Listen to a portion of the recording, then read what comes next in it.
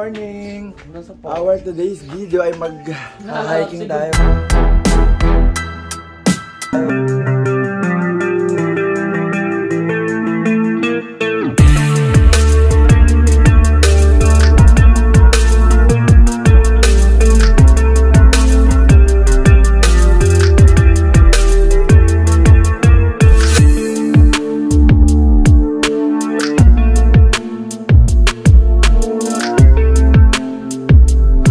Nandito na kami sa Solbong Park. Itong Solbong... Ang aga-aga baka siyansihin ko yung gilagid mo dyan. Isa sa mga famous na pasyalan dito sa... Alam mo magdadami. Sa Ichon. At mag-hiking kami sa may taas na 394 meters above sea level. Natandalan tubig. So sana makayanan. Hati-hati to. Wala ba sa resort tour dito? Okay, ito na yung start. Okay. Pakita mo yung ganadong-ganado. Dennis, titignan ko pag nasa kalagitnaan ka na. Meanwhile, So, dito yung simula, di ba? Dito tayo magsisimula. Papunta sa... Saan kuya? Asa ba you're here? Ito. Dito tayo, di Yung ba? number 1? Alam ko dito tayo. Saan ba? O dito pa tayo sa start. Ito tayo, ito. Yan? Oo. Papunta dito, dadaan, dyan. Oo, dyan, paikot. As in, pinakadulod. Doon. Hindi, dito pa ba natin? Ha? Iikot tayo? Oo. Iikot daw po kami. Walang premyo. Oh, let's go.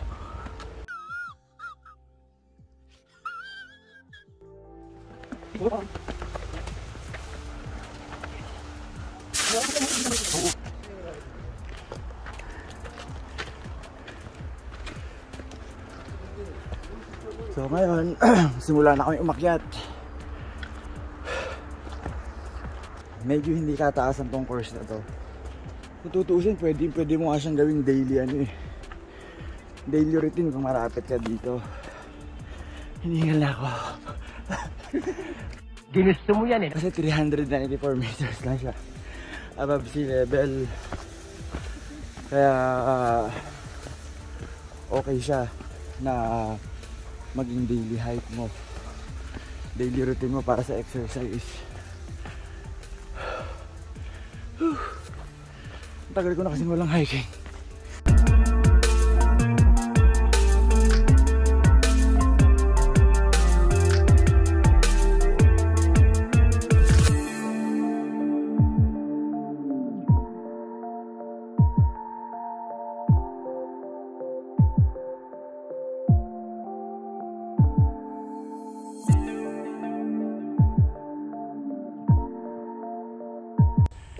Madalas ako mag-hiking.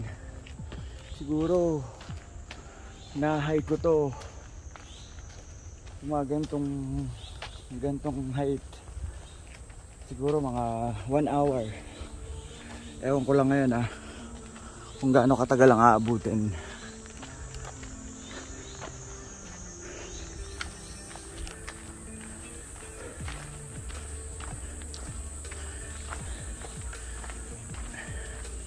Masarap mag-hiking dito sa Korea kasi binibigyan nila ng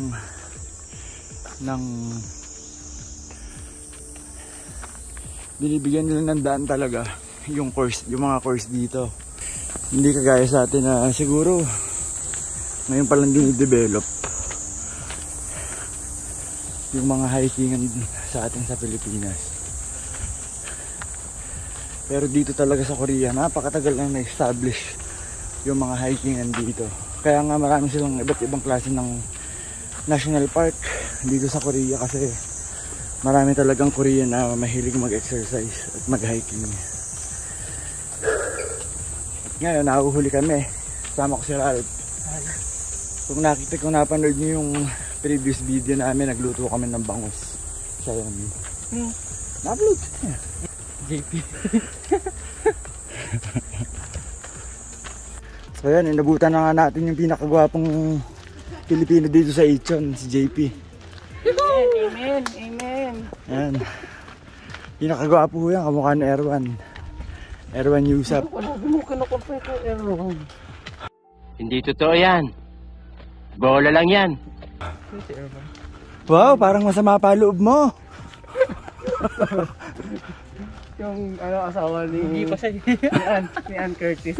Ann Curtis ba? Oo. Si Joshua at si Dennis nagpapaligsahan. Papagalingan yung dalawa eh. Mga uhaw na, hindi ako pwede huminto. Hindi ako pwede huminto. Tingin ko mauna. Buti basa nga po yung lupa. Mulan ba ka doon? Hindi naman, nung mga nakakaraan. Anong ibig sabihin ng dasa? Dasa. Wala. Wala. Ewan ko, parang hotline?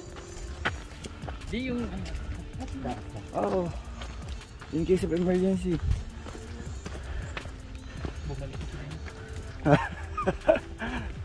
Pero alam mo to, yung bundok na to, wala pa to sa bundok na inaakit namin sa Quezon.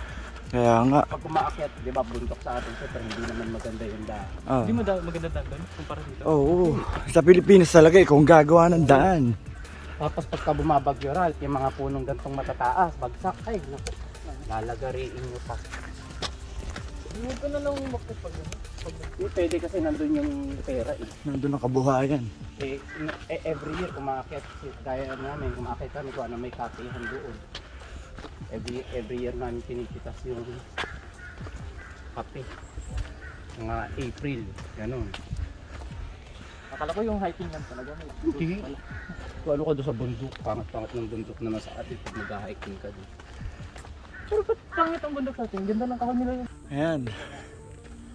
Simula sa may pinakaitaas, 1.72 kilometers pa. Ito? Oo. Malapit na yun.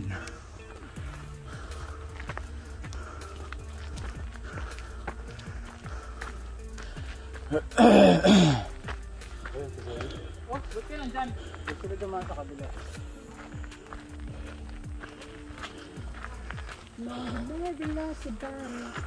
Kapagod agad yun.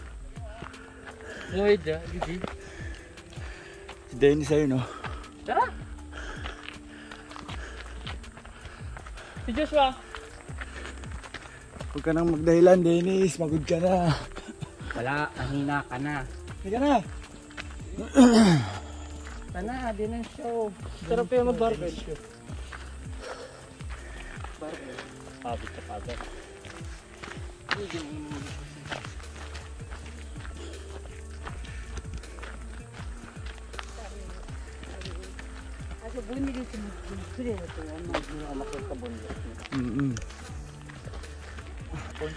Sabi nga sa akin ng isang Koreano, alam mo, masarap mag-hiking.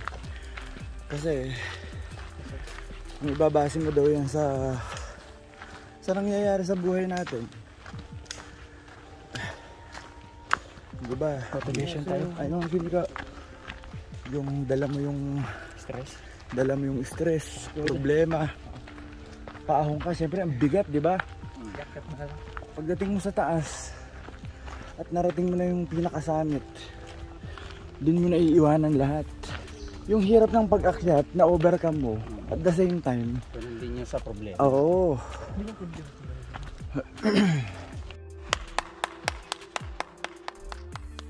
Oh, yabang itong mga to. Sige, takbo pa kayo. Pwede dyan, pwede dito. Dito na tayo. Huwag na dito na. Hirap dyan dito naman. Lalayo pa tayo eh. Kami mga sakit na sa katawan. Green na green, oh. Kailangan ko ito, lagi nang sakit yung ganto ko.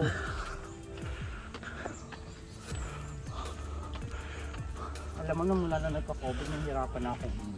Ha? Nahihirapan na ako. Huminga. Oo. Laki na pinagbago ng katawan. Ayan, halos mag-elevate na tayo dito sa papantay na tayo sa bundok, sa pinakatuktok. Saglit nga lang to, ang mahaba lang talaga dito lakaran. Pero kung aakitin mo siya ng isang diretso, saglit lang talaga. Kaya maganda siya for daily hike. Okay, malapit na talaga tayo sa katuktukan. Kaya konting tiis na lang. Kaya pwede biglang nagkaroon ng bagong lakas ha. Oo, nandito tayo sa tuktok.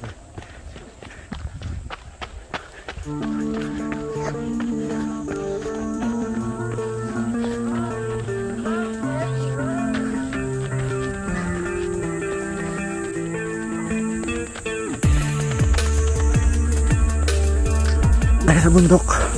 Kaya masarap tumakbo.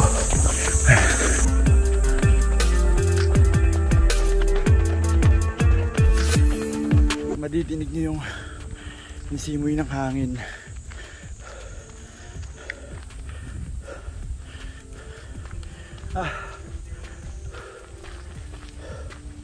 Though hingal na talaga ako, pero masarap talaga mag-hiking. Sa totoo lang.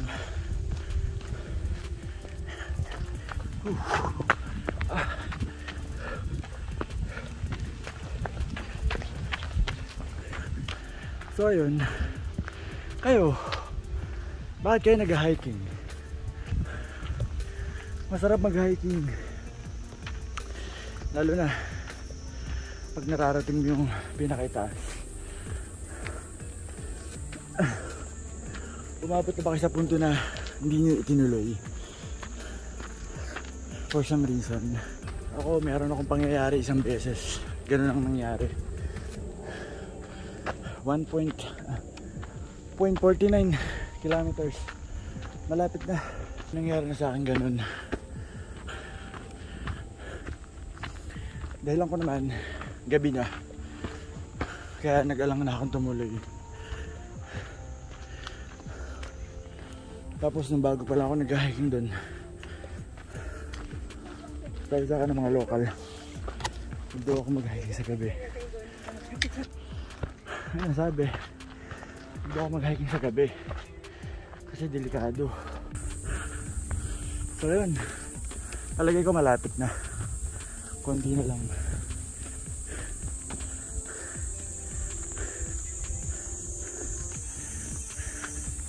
Konting tiis na lang, nararating na natin yung pinaka-tok-tok na to. At bibigyan ko kayo ng quick view pagdating natin doon. See you later muna mga guys. At ayun na nga, 0.30 kilometers. Ayokong gumamit ng hagdan, nakakapagod, kaya mas preferred kong lumaan dito sa lupa.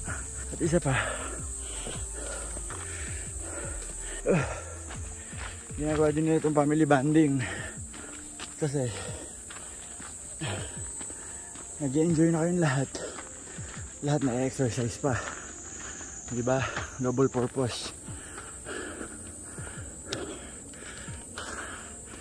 Yan o, konti na lang, 120 meters nandun ako sa peak. Si Joshua, nabutan ko na. Nakabuli natin si Joshua.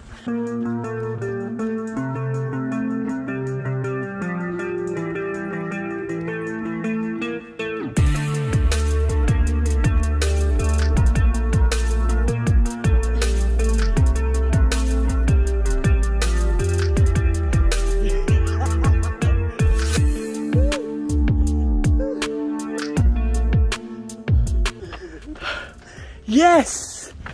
Nandito na tayo.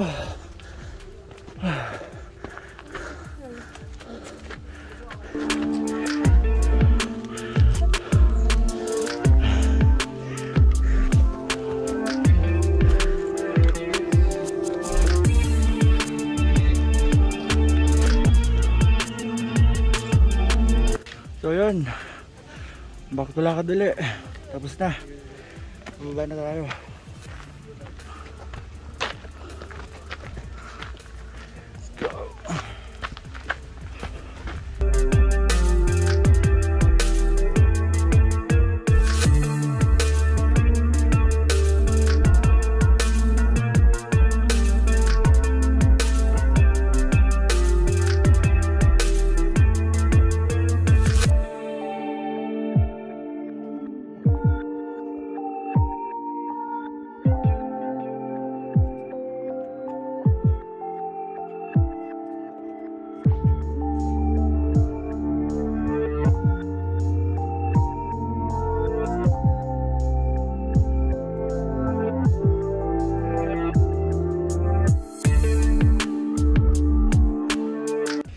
Paano, mamaya na lang muli sa pagbaba ko.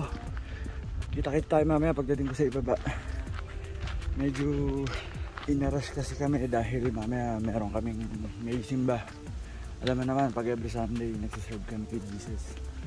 So paano guys, mamaya na lang uli para makababa na ako agad. Bye bye!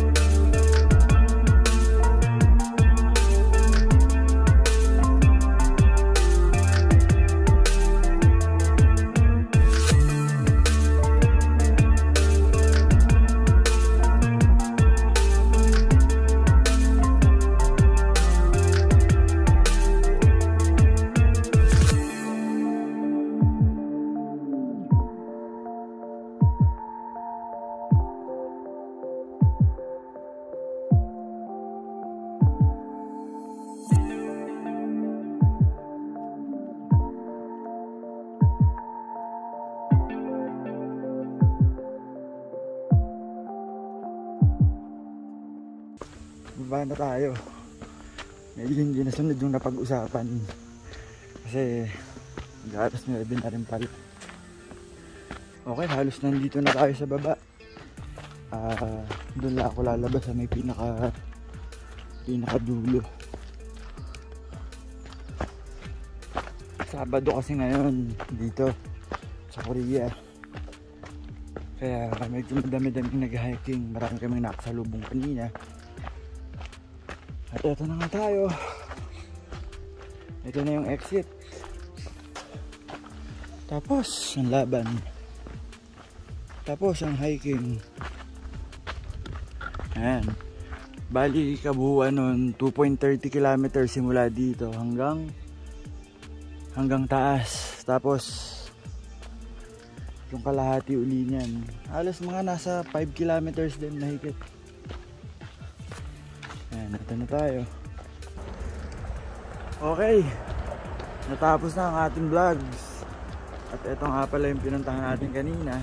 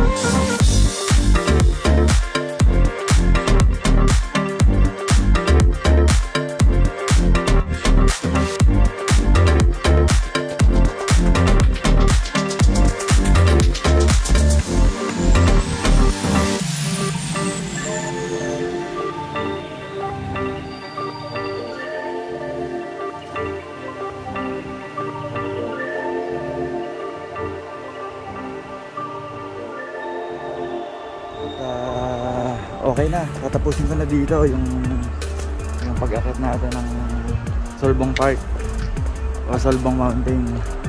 Maraming salamat sa mga sumubaybay, sa mga nanonood. Again, mga kaibigan, mga ka-feds, this is Fedong TV. Thank you for watching, guys. Keep safe always and God bless. Bye!